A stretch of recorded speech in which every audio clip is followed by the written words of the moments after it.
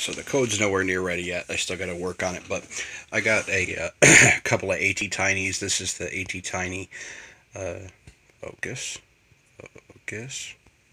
Okay, we're not focusing. ATTiny 84. This one's got more pins than the other one. There's a little one too. There's it right there. But I uploaded a very simple code, and it's actually a trigger simulator. So this is the Arduino Mega. It's got the Arduino firmware on it, but there's no board, so all the other sensors are going to be all wacky. But the one thing I was able to do with this little tiny $1.50, yes, $1.50, ATTiny I was able to program it to simulate a trigger sensor.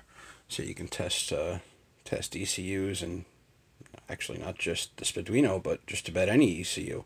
It specifically emulates a 12-1 trigger, so 12 points of rotation and one dead spot on the 360 wheel. And now I do have a potentiometer connected to it, so you can adjust the RPMs. Here, get a little more stable with my other hand.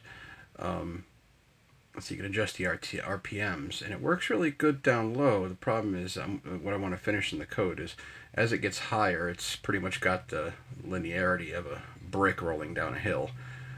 So I still got to work on the code a bit, but I mean, down here it seems to work really well. And being on that little tiny chip without a oscillator, I'm pretty impressed at how well it works. So once I finalize the code, I'll upload it.